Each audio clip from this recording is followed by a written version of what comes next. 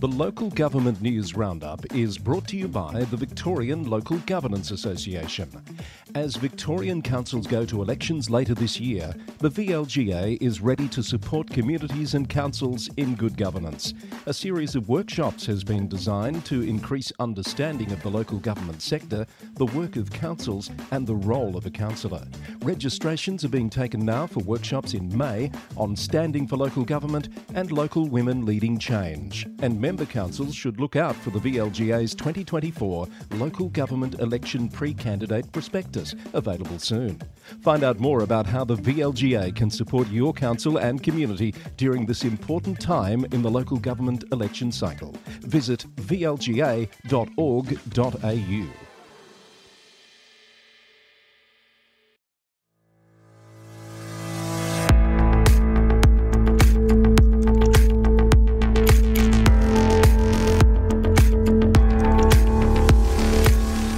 Up on the Local Government News Roundup, more asbestos discovered in parks across Melbourne's west calls for an overhaul of the Victorian disaster payment system as councils are left out of pocket.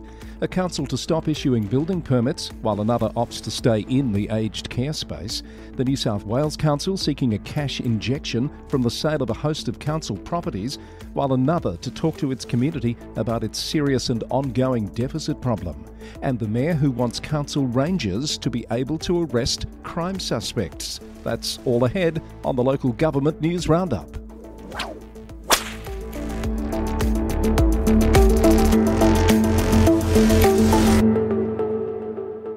Hello, I'm Chris Eddy, back with another curated selection of news from and about councils across Australia and beyond.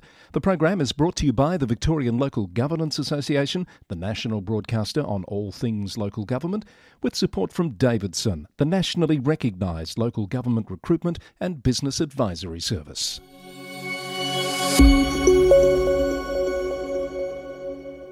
More asbestos contamination has been found in parks in Melbourne's west.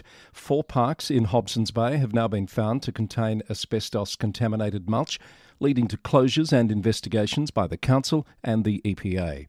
Sections of Crofts Reserve, Hoskin Reserve and Lynch Reserve in Altona North have now been closed following the first discovery last week at Donald McLean Reserve in Spotswood.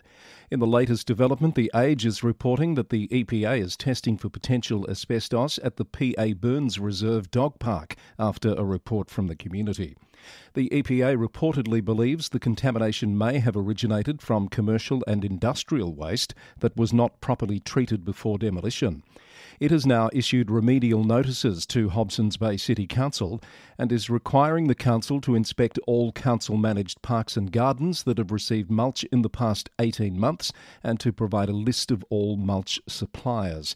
It was also reported at the weekend that the EPA is investigating asbestos found in soil at 2 parks in the Merribeck Council area. The state opposition is calling for the establishment of an asbestos task force, similar to one now operating in New South Wales, to prevent further contamination and ensure public safety. Hobsons Bay City Council is providing regular updates on its website about the issue and says it's working with a material hygienist and the EPA to conduct remediation works on all the affected sites. Still in Hobsons Bay, and the council has announced a pause on enforcement actions at Techno Park while it reviews its legal obligations and the best way forward following changes to state planning rules about existing use rights.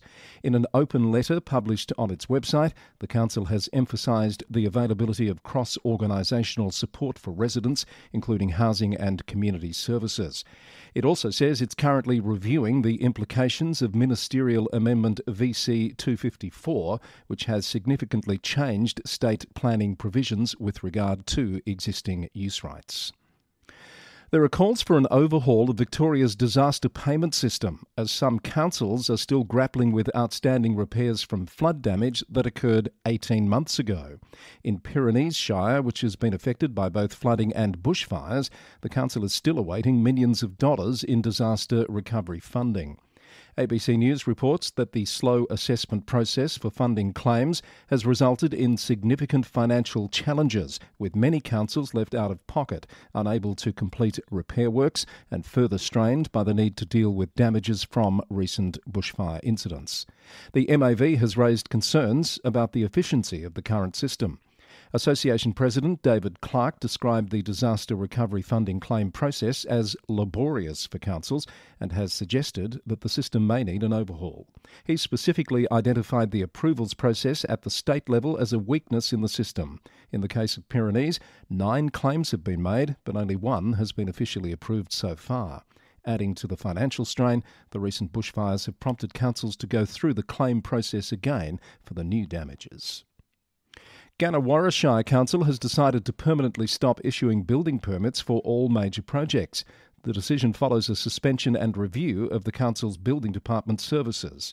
The council will now seek approval from the Minister for Planning to cease the service. It says existing permits under the council's management will continue to be processed with minimal delays and that its decision will not affect its statutory building functions. Greater Dandenong City Council has affirmed its commitment to continuing providing its current range of aged care and disability services, despite the significant changes coming under the Commonwealth Government's aged care reforms. A change to the staging of the reforms means the council's services won't transition to the model until 2027, removing the urgency from a decision about whether the council should exit some services or adapt and participate in the Support at Home program. The council says it will monitor the development of the local competitive market of alternative service providers, and it's considering seeking approval as a provider under the competitive market-based Support at Home program. The Niall Banyul Geelong Convention and Event Centre has begun above-ground works, described by Mayor Trent Sullivan as a significant step in a project aimed at economic growth and prosperity. The project is part of the Geelong City Deal partnership with the Victorian and Australian governments and also signifies a milestone for local trainees and apprentices involved in an early engagement social procurement program. The program provides training and qualifications to local job seekers facing employment barriers. The EPA and Macedon Ranges Shire Council are warning local construction businesses of surprise inspections to ensure safety, environmental and building compliance. The focus will be on construction site management, including dust control, sediment runoff and waffle pod containment. The council will also ensure compliance with local laws, including secure site fencing, refuse and sanitary facilities and asset protection measures. The EPA has recently fined companies for environmental harm and aims to increase awareness of environmental laws in the construction and demolition industry.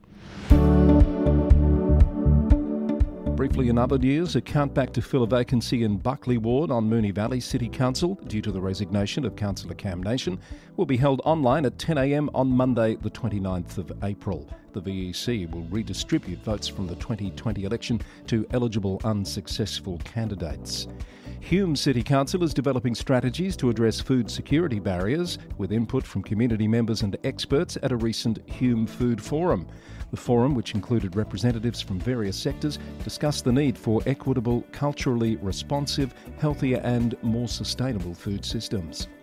The City of Melbourne has implemented 24/7 cleaning and graffiti removal, reducing response times to 1 hour and monitoring graffiti hotspots daily.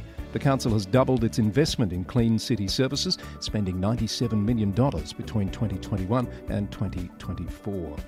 Nillumbik Shire Council will host Sustainable House Day, the Nillumbik Trail, later this month, where residents with sustainable homes open their doors to the public. The event, run by Clean Energy Nillumbik and supported by the council, showcases homes with a minimum of 4 sustainable features, such as insulation, double glazing, energy-efficient appliances and solar panels. And a candidate training program designed to equip women with campaigning knowledge will hold upcoming sessions in Bendigo, Sale and Melbourne. The free in-person events run for 6 hours and aim to provide potential candidates with the tools and techniques to run for office. Find out more from the link in our show notes. This is the Local Government News Roundup for Monday the 8th of April 2024. It's episode number 320 and it's brought to you by the Victorian Local Governance Association, the national broadcaster on all things local government, with support from Davidson, nationally recognised recruitment and business advisory services for local government. More local government news from around the nation, and Shoalhaven City Council in New South Wales is set to consider a list of council-owned properties suitable for sale as an update to its land sales strategy. The move is part of the council's financial sustainability strategy and aims to provide a cash injection to the current budget. The council manages over 3,000 lots, with 1,700 classified as operational and thus sellable. 9 properties are to be considered for immediate sale, with 15 others to be further investigated for potential rezoning or reclassification to enable sale. Professional property valuers will conduct land valuations, and independent real estate agents will manage the property sales. Meanwhile, the council has announced that it is implementing a zero-tolerance approach to behaviours that risk workers' psychological health. The council has established measures to reduce or eliminate risks causing psychological stress, such as abuse, violence, aggression, bullying or harassment from the public. Council meeting practices now include a preface about respectful behaviour, and workers are supported to remove themselves from escalating confrontations. Eurobodalla Shire Council will host a series of community sessions this month to discuss its serious and ongoing deficit.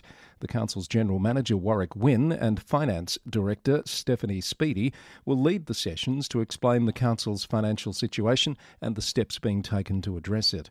The council has been working to stabilise its budgets and find a path to financial sustainability, including using grant funds to support existing works and services and conducting an internal budget reset.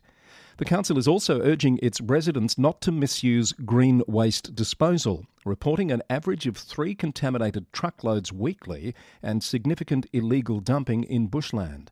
The council says this type of green pollution leads to environmental damage and increased processing costs. It has a plan to audit residents' bins' contents to understand contamination rates better and to enhance community education on the issue. Kiama Mayor Neil Riley has returned to work after a month's leave, thanking Deputy Mayor Imogene Drasima for her service during his absence. Mayor Riley took the break to deal with a recurring health issue. He says his return coincides with preparation for some significant developments for the council, including the Blue Haven divestment, mid-year budgets and upcoming local government elections and a mayoral referendum.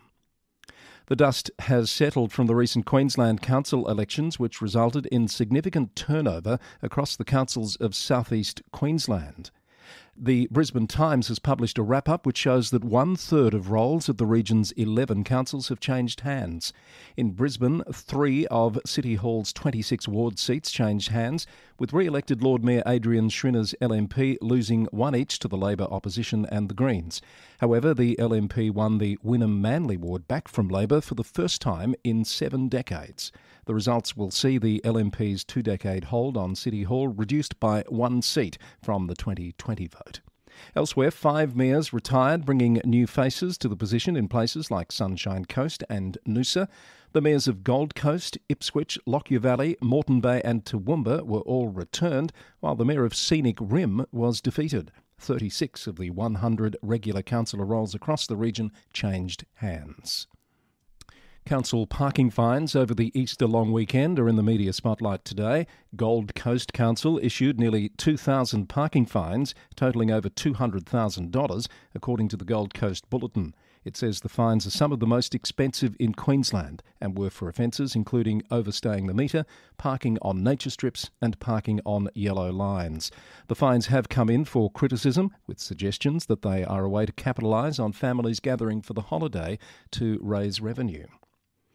The Local Government Association of Tasmania has opposed a recommendation for community votes on council amalgamations, arguing it could lead to conflict between councils with different views on a merger.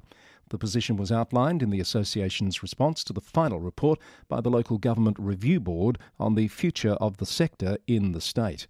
The Advocate reported that while the association supports voluntary amalgamations, it rejects the idea of a formal proposal put to a community vote following a successful elector poll. A survey revealed that 57% of Tasmanians believe the state has too many councils, and 14% feel the population or state size cannot sustain the current number of councils.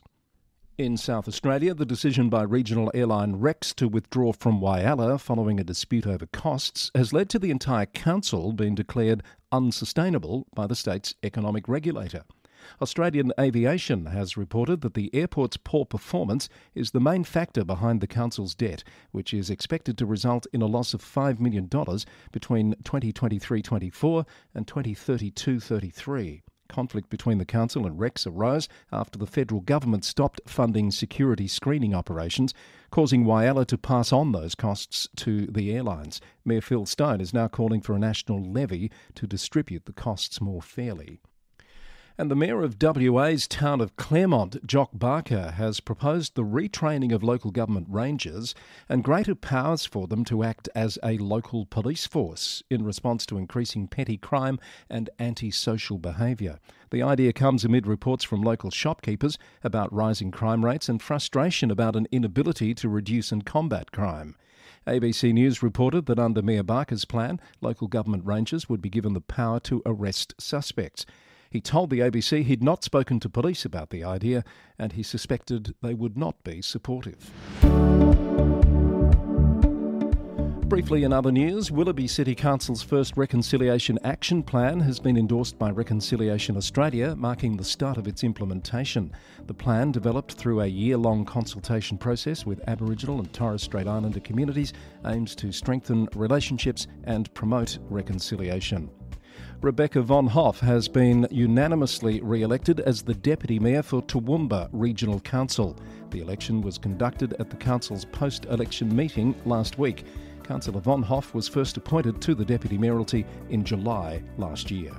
And the City of Mount Gambier is seeking expressions of interest for the Mount Gambier Beacon Art Project, inviting emerging, mid-career and established artists to submit a design proposal for a public artwork. The project aims to capture the unique combination of landscape, people and history that forms Mount Gambier's identity. The deadline for submissions is 5 p.m. on the 30th of April. A reminder that you can find the links to all of the stories that are referenced in the Local Government News Roundup on our website at lgnewsroundup.com. You'll find some breaking news stories there too on occasion. Head there to find out more about the program and how you can support the show by becoming a subscriber for a small monthly fee, which you can cancel at any time. Now for the international spotlight with some stories today out of New Zealand, the USA and firstly the UK. 4 individuals have been arrested and released on bail for allegedly spraying red paint on a council headquarters due to its links to an Israeli arms firm. The suspects, 2 men and 2 women of varying ages, were also suspected of locking on to a person during a protest. BBC News reported that the council building located in Taunton has been the site of a second protest by Palestine Action in recent weeks.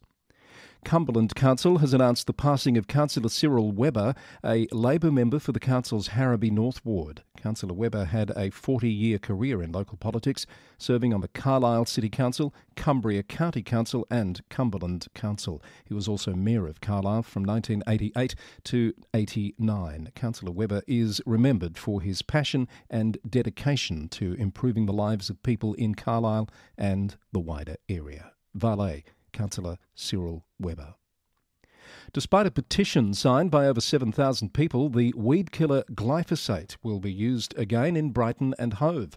The City Council had previously stopped using glyphosate in 2019, but rampant weed growth has led to its reintroduction. BBC News reported that the council plans to use a controlled droplet approach to target individual weeds and that it will consider phasing the chemical out in future once the weed growth problem is under control. Aberdeen City Council has proposed new rules for buskers, including a prohibition on songs containing hate speech. The rules, developed in response to complaints about noise and the duration of performances, also propose designated busking zones, volume and duration limits, and a performance window between 10 a.m. and 8 p.m. The National reported that members of the public are being encouraged to share their views on the proposals. Also worth a read this week is an extended piece from The Guardian on the council tax system in England and calls for an overhaul. Council taxes are still set based on property values from 1991. And they don't take into account changes to average house prices in the time since. It's been described as a turbocharger of inequality. In New Zealand, Auckland Mayor Wayne Brown has announced an additional $570,000 in funding for city safety schemes, including more CCTV operators and 3 pilot safety coordination hubs. The funding has been welcomed by employers, particularly those experiencing high rates of theft in downtown stores. The Auckland Council's City Watch team will also be expanded. Despite the funding boost, Radio New Zealand reported there are continued calls for the reopening of a downtown police station, which was closed in 2013. Finally, to the US, New York City will make 53 streets car-free for Earth Day, the largest event of its kind to date. The event, which encourages sustainable modes of transportation, will last from 10 a.m. to 4 p.m. on the 20th of April. The Gothamist has reported on the plans, with the Department of Transportation to host performances and art installations on some of the closed streets, while City Bike will offer free 30-minute rentals during the event. And there's a solar eclipse about to occur in the US. It's being tipped to be a major travel event, with as many as 4 million people journeying to view it. The eclipse will be visible across a large part of the country and is expected to last longer than the one in 2017. Numerous cities across the country are preparing for a surge in visitation, with around $1 billion in revenue expected to be generated, described as equivalent to having 50 Super Bowls. Vox reported that eclipse chasers, who are drawn to the rarity and communal experience of such phenomena, will be a major contributor to the surge in tourism. While North Americans prepare to observe this rare event, Australians will have to wait until July the 22nd, 2028 for our next opportunity to witness such an event.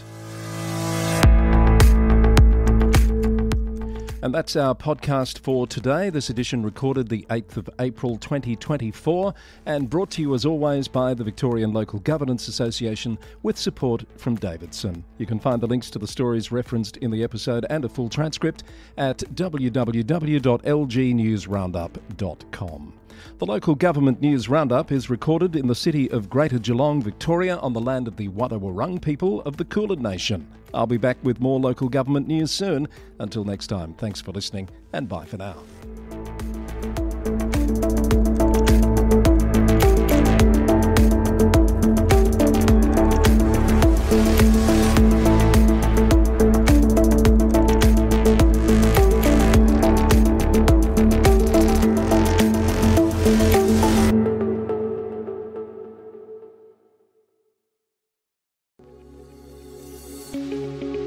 The Local Government News Roundup is proudly supported by Davidson. For 30 years, Davidson has been strengthening the local government sector by identifying and providing the people, expertise and experience that local government needs to enhance its capability, productivity and performance. Davidson is nationally recognised for its executive recruitment services and over the past 4 years has built a business advisory practice rapidly evolving into one of the nation's foremost and trusted local government business consultancy firms. The Davidson methodology and approach is simple, thinking beyond now and aiming to be a valued partner with your local government, not just for the immediate project, but for the next 30 years. Speak to Justin Hannay or Seamus Scanlon to find out more, or head to davidsonwp.com.au. Davidson, your future, your partner.